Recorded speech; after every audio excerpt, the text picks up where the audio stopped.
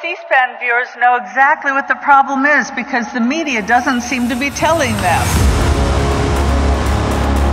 When we end the wars overseas, bring the troops home, and allow the healing to begin, it will be because of you. They did everything they could to keep Tulsi Gabbard off that debate stage because they didn't want to hear what she had to say. There are soldiers currently deployed who weren't even born when the war on terror began. There's no reason we need to spend taxpayer dollars on defending the soil of Germany, France, and other wealthy countries. The longer we stay where we shouldn't be, the more problems we're going to be causing. Millions of Americans swear an oath to defend the Constitution of the United States against enemies, foreign and domestic.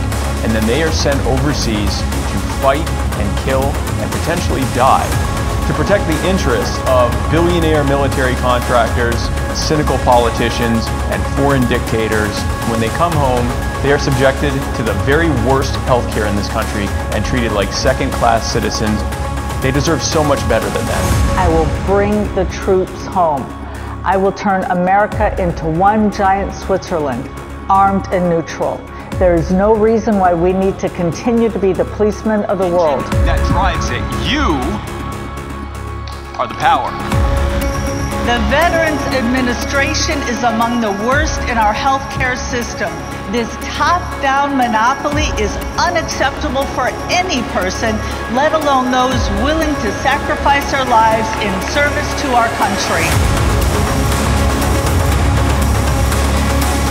Joe Jorgensen is going to end the wars and bring the troops home and treat them to the care that they deserve and allow the healing to begin. We need to have a strong military defending our shores, but there is no reason for us to be defending the rest of the world. It only makes things worse. We've got to come home. I'm Joe Jorgensen, and I approve this message.